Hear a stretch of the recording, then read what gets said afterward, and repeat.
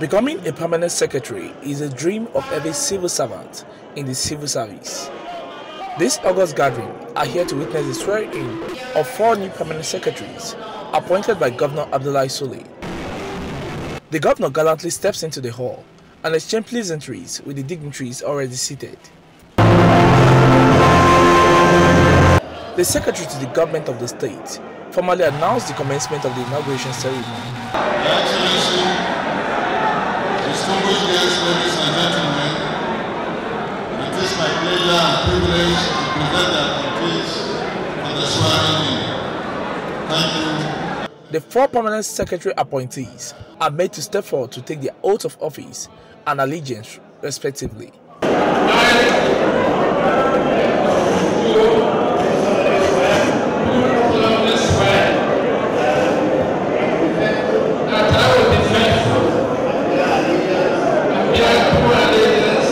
After officially inaugurating the appointees, the governor admonished them to be accountable, prudent, and fair in the discharge of their duties. For him, the appointment of the permanent secretaries would further strengthen the effectiveness of the state civil service. Let me therefore congratulate you, our new permanent secretaries, on your well-deserved appointment as you settle down in the ministries, departments, and agencies that you will be posted to. I charge you to make valuable contributions in our collective effort to realize the vision of this administration. As the accounting officers of your various ministries, I call on you to acquaint yourself with the Financial Regulation and the Public Procurement Act in carrying out government business. Luckily for you, the DG of BPP is sitting right here next to you and is looking at you in case you will be ready. This is in line with the principle of transparency, accountability, and prudence in the management of public resources, which this administration has imbibed in some of its core values. The welfare of workers in the state would continue to be a priority to the Abdullahi Sule's-led administration. This informs the financial implementation of the 11-years-old backlog of civil servant promotion arrears. This is why, even with the constraint of funds, government implemented the backlog of promotion of civil servants in the state. I have no doubt, and I'm sure, that some civil servants, including the NLC chairman, have already received their alert for the promotion that we had given. I assure you that government will continue to accord the welfare of this workforce the needed priority in order to galvanize the public service for efficiency and effectiveness in the delivery of service. But to whom much is given, much is also desired. It is my expectation that our public servants will reciprocate the gesture of government with improved productivity in our state.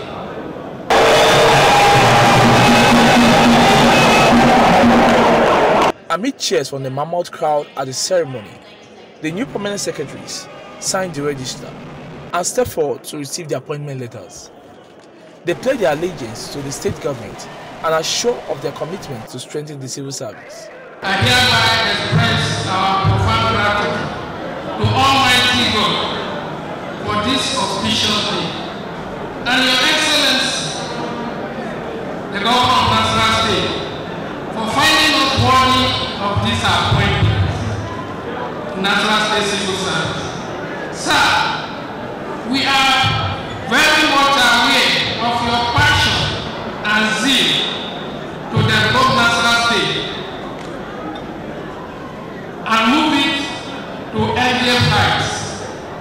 This can be attested by your pedigree and people-oriented programs and projects aimed at bringing support to the entire populace of the state, as encapsulated in your policy documents for the purpose of exceeding all expectations.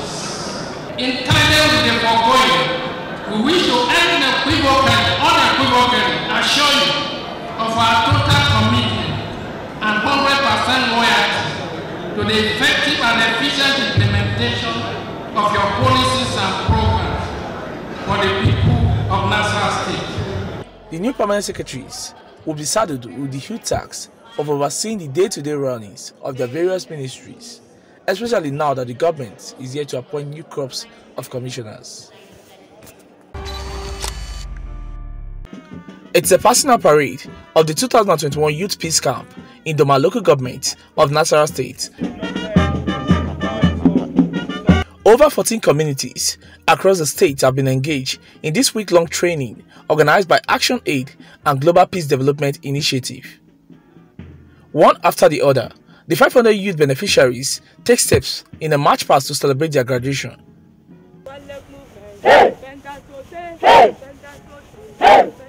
Statistics from a reputable journal indicates that youth form a greater percent of violent extremism perpetrators and victims across the globe. The Action Aid and Global Peace are not oblivious of these glaring facts. This has informed its decision to train these youths on capacity building, social interaction, and to offer them psychosocial support. Skills. We have youths who have learned how to produce juice. Some have learned about makeup. Some have learned how to produce rugs. Some have learned life skills. Some have learned about self-confidence and capacity building and sorts of skills like that. Yeah. The aim is to inculcate the culture of peace in them and enhance their capacity to mitigate conflicts in their various communities and make them to be self-reliant. The vulnerable people. Poverty has no tribe. Poverty has no gender. Poverty has no religion. And so there are so many things that we're contending with in Nigeria. The purpose of the 2021 Peace Camp is to create a culture of peace among youth, ensuring there is social bonding, ensuring that youth have the capacity to mitigate conflict in their communities, build a capacity on varying skills for employment opportunity, with craft and skills that can generate income for them, become financially independent, and most importantly, to contribute to societal development, mitigating any forms of violence in their communities and within the state. The training of 500 youths on peace building is a boost to the efforts of the Nasarawa state government in curbing violent extremism in the state. Yes, this is 3 years camp now that we're partnered with Action Aid to train our young persons to avoid all sorts of violence and extremism in the state as a way forward to bring in development and have a peaceful Nasarawa state.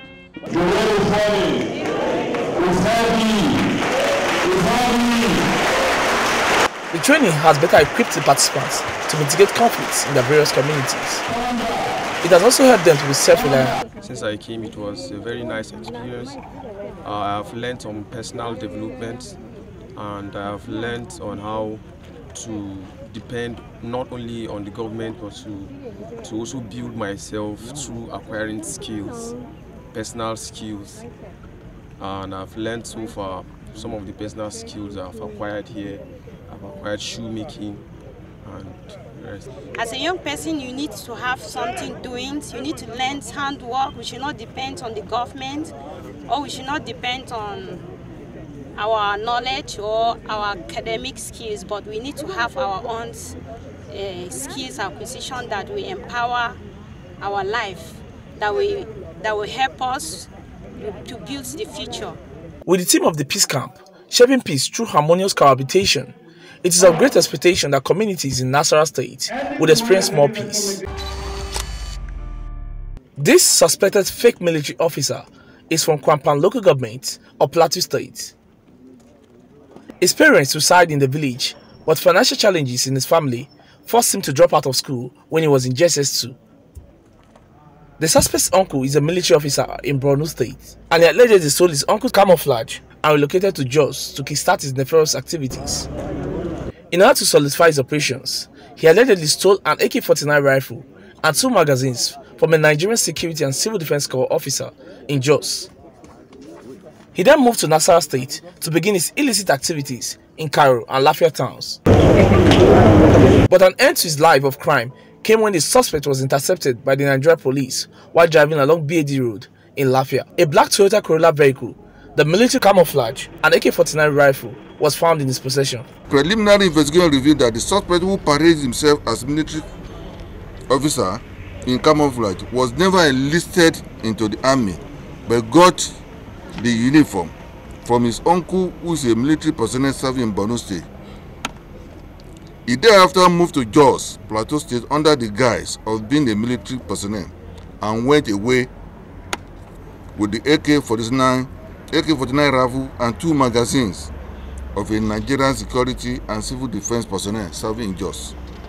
When the rifle was left in his custody by the NCDC officer who went to do his registration to obtain national identity card.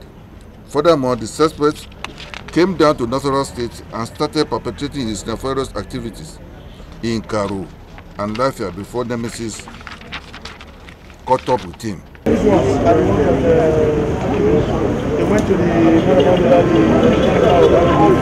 In continuation of its offensive against railway vandals, operatives of the Nigerian Police Anti-Kidnapping Unit arrested a company driver and 2 other persons conveying the rail tracks. The suspects were conveying the rail tracks in 2 container body trucks from Nasarawa to Kano State. Chiefs of the Anti-Kidnapping Unit, led by CSP Anieti Eyo, while working on a credible intelligence, intercepted a truck with that number plate along Lafia Makodi Road on 25th August 2021 at about 23:20 hours. The said truck was conveying vandalized street trucks stuck in 2 container bodies. Consequently, the tribe of Frederick Nege, Gafar Sharif, and Abdullahi Dolapo, all males, were arrested in connection to the crime. The suspects confessed to the crime and are pleading with the government to temper justice with mercy. I stole the elephant from 70th Memalari Barak, Borno State. So when I stole the elephant, I ran away to Jos. This is the first time where I hold this thing for my hand. I didn't hold it for my life, so I just have favor and mercy. If I don't know, say this I won't carry. I don't know we all am before. I hope for some this. My company nobody's going to send me. Like the one they chop, I have to find. I can reach here. The parade, which is the first outing of the new commissioner, featured the arrest of suspects, including 16 kidnappers, 18 cultists, and 13 armed robbers. The Nasarawa State government has signed a joint venture agreement with ABS Blueprint Limited for the development of a technology village at Asopada in Kara local government of the state. The Asopada land, which is situated on a 67 hectares of land, would also have a technology hub. The project, when completed, is expected to train over 2,000 students as software engineers and create 15,000 direct employment and 60,000 indirect employment. The technology village would also include a commercial center, schools, hospitals, and religious centers. The project, which is expected to go up to 2 billion naira, would be funded by ABS Consortium. So the proposed Nasarawa Technology Village is situated on 67 hectares land in Karu local government area of Nasarawa State.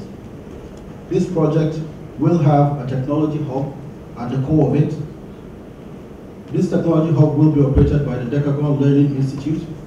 It will provide fully funded training for up to 2,000 students and IT enthusiasts each year. Decagon will secure outsourced jobs for the graduates upon completion of the program and becoming certified software engineers. We will have an innovative high-rise housing which comprises of blocks of 1 and 2 bedroom flats on 10 hectares of the land, which will be funded by the Family Homes Funds. We will also have 2-bedroom bungalows and 3-bedroom bungalows, making a cumulative total of 1,500 housing units. The Nasarawa Technology Village will include a commercial center, schools, a hospital, and religious centers. We will also build the infrastructure and required ancillary services in the entire project.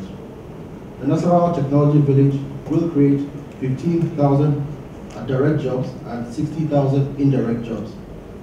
It will inject a total investment of 22 billion naira into Nasarawa State. Now, coming from Nasarawa State, where we are not used to seeing some these kind of things, So there are a lot of people that are still suspicious. Is it true? Over 20 billion will be spent and not a penny is going to come from Nasarawa State. Some people will be scratching their head. Is it a reality? Is it just a gimmick? Is it that you will hear all these kind of questions? The only way you can nail this kind of people is for you to begin these structures immediately, to engage employment of people immediately, and to start it immediately. Then they will be quiet, and that will be the beginning of it. Most of these things, Silicon Valley was not built overnight. It took over 20 years to build Silicon Valley. We don't have 20 years to spend here. For that reason, it must start small. Go and start the whole process. Let people see the employment opportunities that you are bringing. Let people see the funding.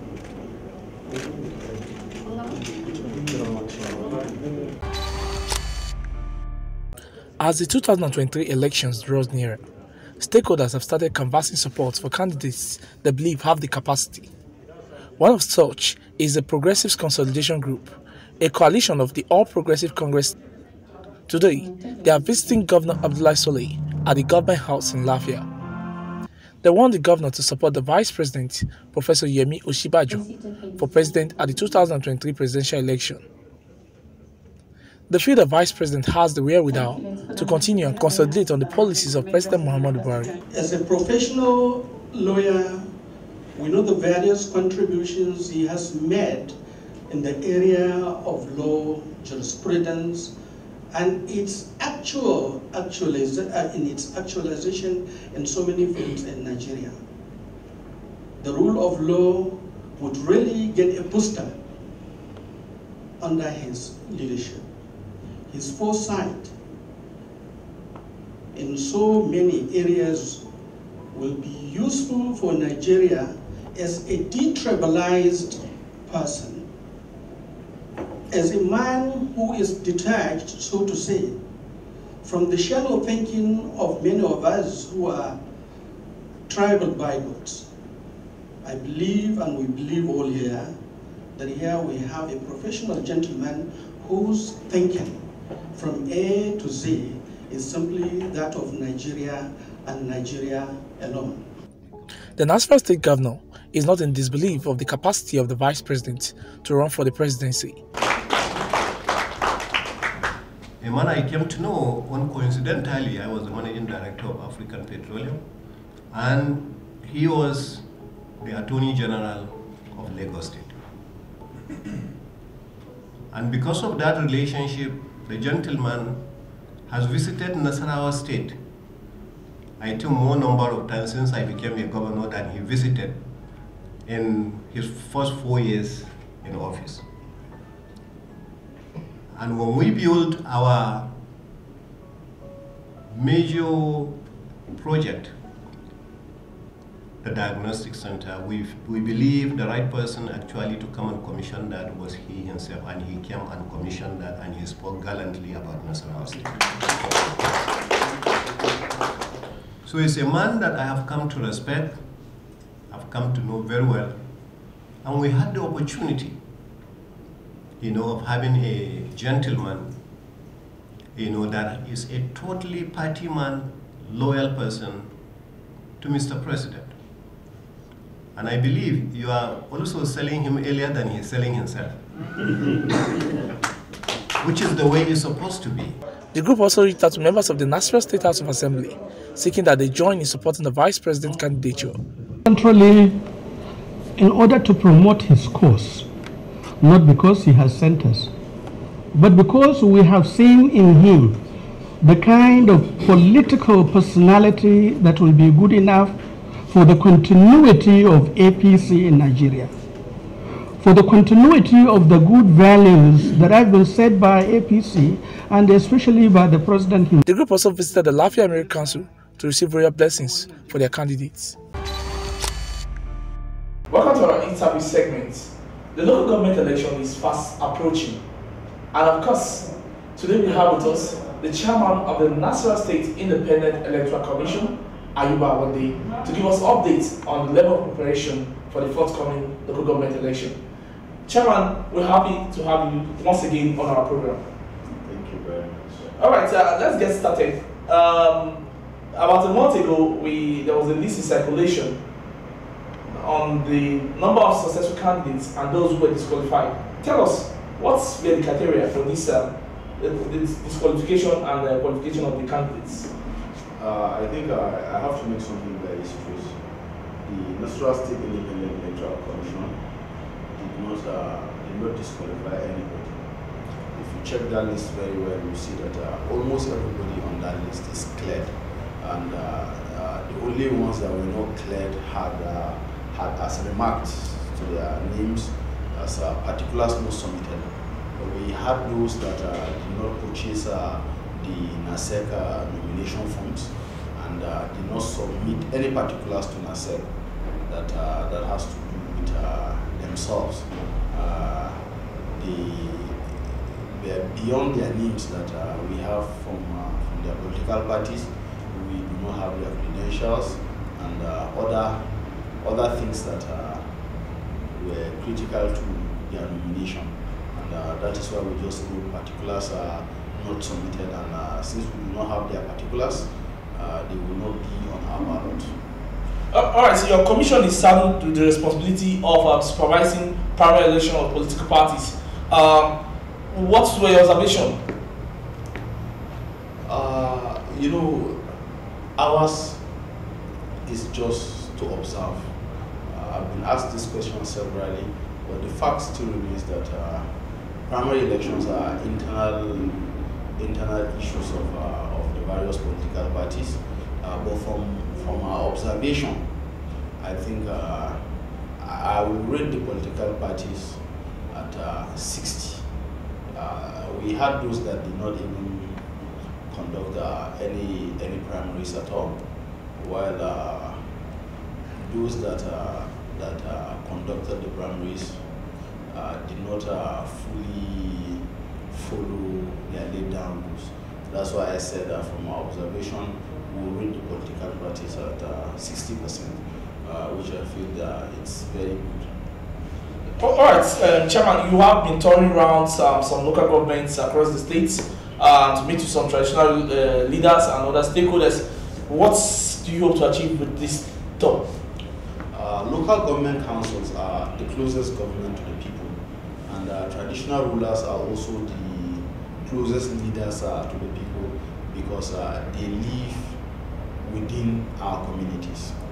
And we have been going around sensitization, basically to mobilize the people to come out on the 6th of October for this election, to exercise their franchise, because it is their right, and also to sensitize them on the modalities we're going to be adopting for these elections.